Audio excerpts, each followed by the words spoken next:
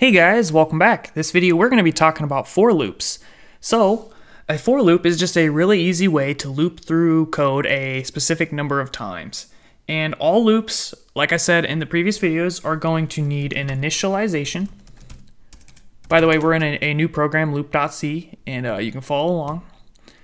It's going to need a comparison, and it's going to need an update. And this is very easily seen with a for loop.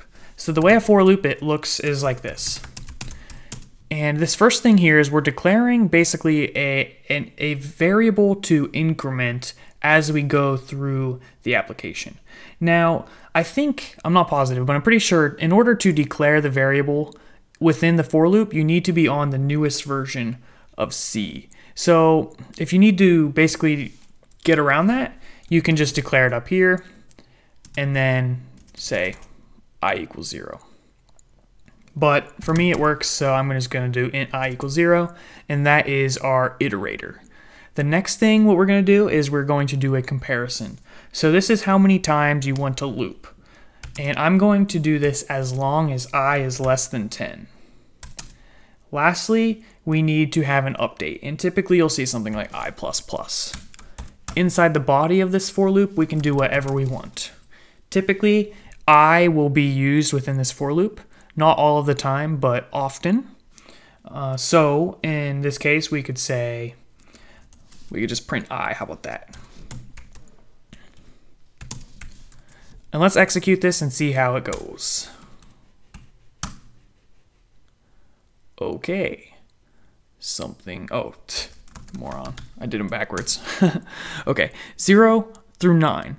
So it printed 10 numbers, starting with 0 all the way up to 9. And you can change this by altering the start and the end, but typically I like to keep it in this structure where the first one equals a value and then the next one is less than a value.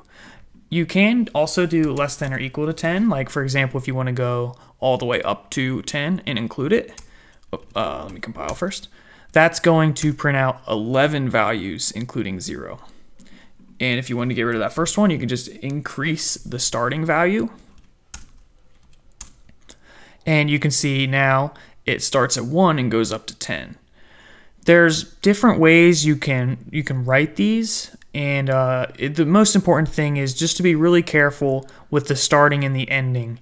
Like I've talked about in other videos, edge cases are usually where programs break. So if, for example, you're working with a string or an array, and let's say there's 10 elements and you're starting at 0.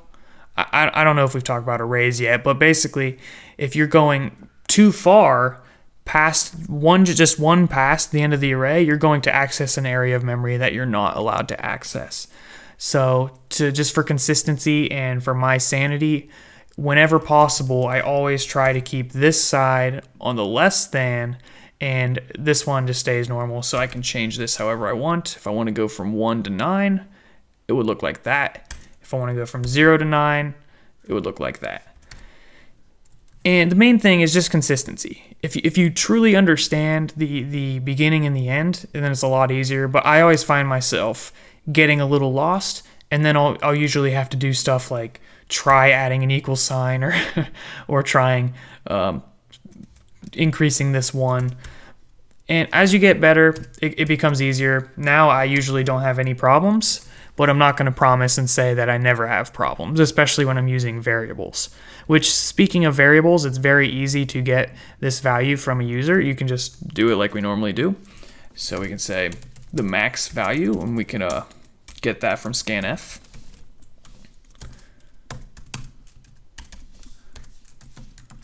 And then instead of comparing to max, or to 10, we can compare it to max.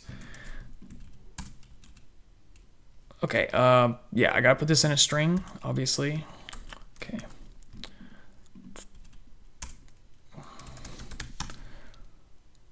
And then we can put in a value, 500. Or I only put 50, sorry. And it goes from 0 to 49. If we wanted to go from 1 to 50, like I said, just increases to 1, max plus 1. See, that's what I do. I put +1 instead of comparing less than or equal to, I always keep it on the less than and just change the value over here. That is personal preference. You can do whatever you want. Now it's going to print from 1 all the way up to 50. So that's pretty cool, and I think that kind of covers everything we need to go over with the for loops. The main thing is that just be careful with the edge cases, and also know that once you get into some like while loops, for example, they're still going to have these same 3 things. It's just going to be positioned a little bit differently. I like to use for loops when I'm aware of what the max value is, and I typically use while loops when I just want to do it indefinitely until someone stops it. So thank you guys